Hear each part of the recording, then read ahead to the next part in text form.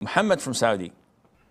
Sir, my question is, if someone is admitted in the hospital, maybe they put this drift on them, they cannot get up to make wudu for Salah. How can they pray in such a situation? Okay, now let us understand this.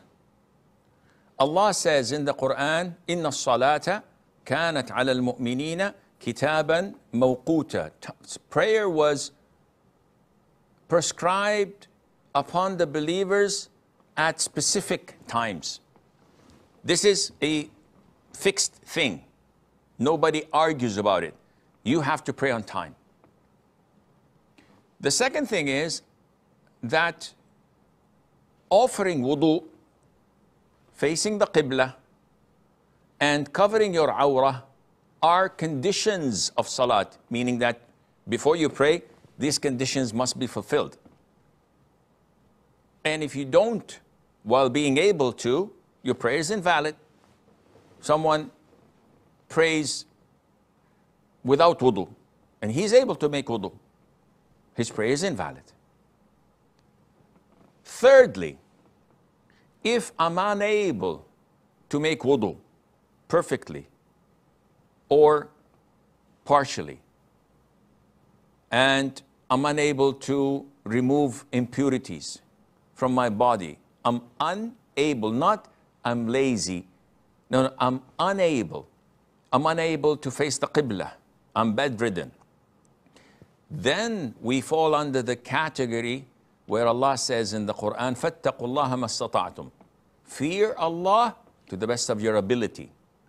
So if I have this drip IV and you say I'm unable to make wudu, this does not hinder your wudu process. Because if you want to go to the loo, to the toilet, that's pretty easy. You just carry it with you and go. And you can move around. You can go buy some cappuccino and come back. You're not bedridden. Yes, this may impact the way you perfectly wash your arm, but it doesn't stop you. If this is the case, you have to perform normal wudu. And when it comes to the area that has things in it that prevents water from reaching, if it is a plaster or a cast, you just wipe over it. You don't wash it. But the rest you do as usual. If you say, no, Sheikh, you got me wrong. I'm unable to leave the bed. It's not only this drip or the IV. I said, okay, let someone help you with a small bucket of water, and you can make water on the bed. You can make wudu in your bed. If you say, no, Sheikh, this is not even possible.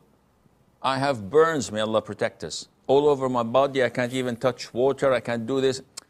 If you are totally unable to use water, in this case, make dry ablution, which is a small box with some sand or soil, and you just strike it once, wipe your face, wipe your hands, the palms of your hands, back and front, and that's it. Khalas, pray.